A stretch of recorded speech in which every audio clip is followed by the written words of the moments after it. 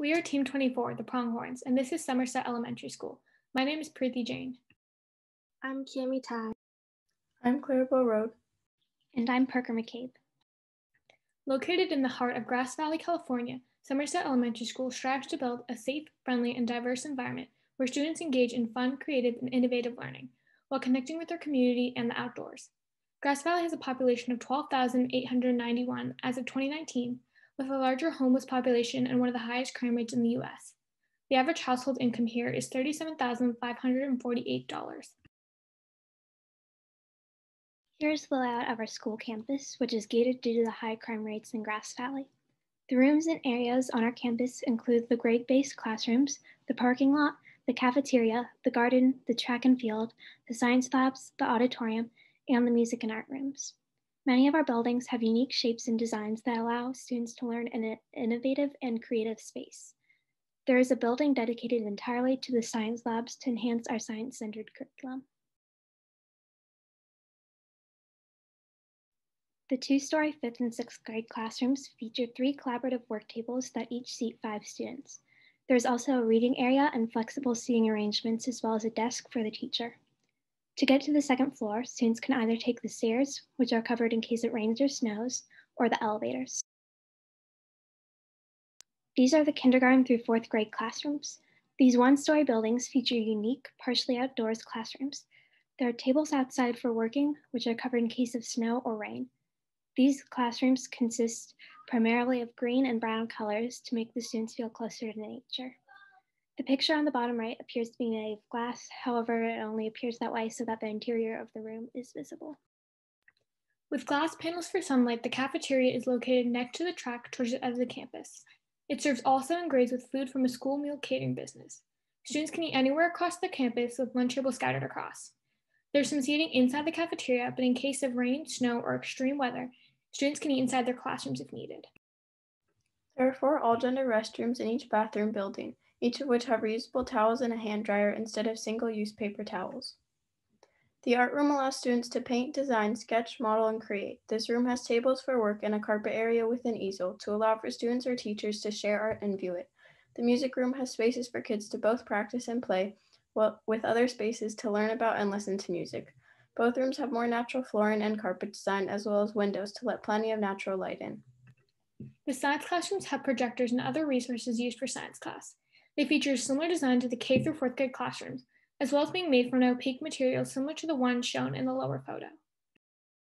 The auditorium and amphitheater are spaces where learners can perform and congregate together.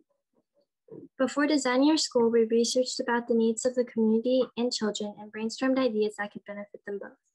The physical environment was also an important factor in deciding what structures and designs we would incorporate. After all of our research, we decided that our school would mainly focus on a connection to nature and the environment. While designing, we focused a lot on biophilic designs and primordial spaces to build a better learning environment. Our roofs are also heated, so if light snow does occur, that won't be a problem. Biophilic design is an approach to architecture that seeks to connect building occupants more closely to nature. Natural elements create a more productive and healthy built environment for people. Countless studies reveal that direct exposure to natural elements has positive effects on a child's ability to learn and grow.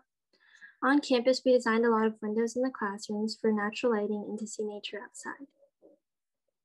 Different types of physical spaces that support individual, small group, and large group interactions are primordial spaces. In the classrooms, we added book nooks, cave-like spaces, and campfire group spaces in our design so that learners have a choice on where to learn instead.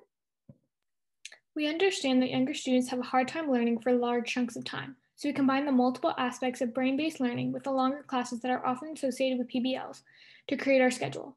Students at Somerset Elementary School start their day at 8:35 in the morning and end at 2:15 for kindergartners through 3rd graders, or 3 o'clock for 4th through 6th graders. There are several passing periods during the day for students to socialize and make their way to their next class.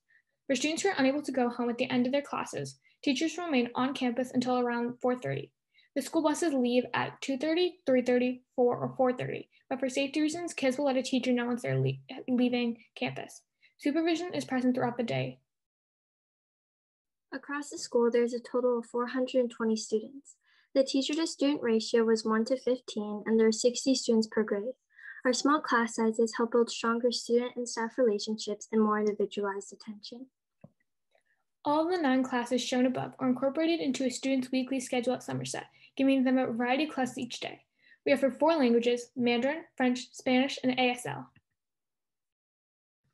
One main aspect of Somerset is community, and our school constantly works to help those in need and share our resources with others. 3 examples of this are sharing energy, giving food, and partnering with local businesses. The main source of energy for our school is solar, which is saved and used responsibly. When we have extra energy that we don't need at the end of the day, we can then give that energy to other schools or businesses that may need it. Our Grass Valley Meal Program, GVMP, provides breakfast, lunch, and dinner to students and their families. One way our school works with local businesses is by partnering with the Grass Valley Public Library to loan books that we can then provide to the students. These books may change depending on what the students are learning at the time. Students are taught to care for and help the environment in many ways. For example, correctly sorting trash, compost, and recycling, planting trees and other plants, using solar power for our main source of energy, having grade-wide trash pickups on campus, and being conscious and responsible for the amount of resources used. We will take a variety of field trips in different grades at Somerset. 2 examples of these field trips are trips to Empire Mine State Historic Park and South Yuba River State Park. At Empire Mine Park, students will learn about the history of where they live while connecting with the outdoors and greenery. South Yuba River Park gives students time to research nature and an environment near them. Field trips are structured so that students can connect what they learn on trips to their classes. Field trips will also strengthen the students' bonds to nature, their community, and their peers. Another main aspect of our school is the garden. Students grow, harvest, and wash fruits and vegetables that they can then eat for snack or give to the Grass Valley Meal Program. This helps students feel more in tune with nature and the world around them. The garden is also fit with different types of seating and quiet work areas to allow for students to work outside or socialize during breaks. We also use the garden as a teaching tool, incorporating it into science, art, and other classes.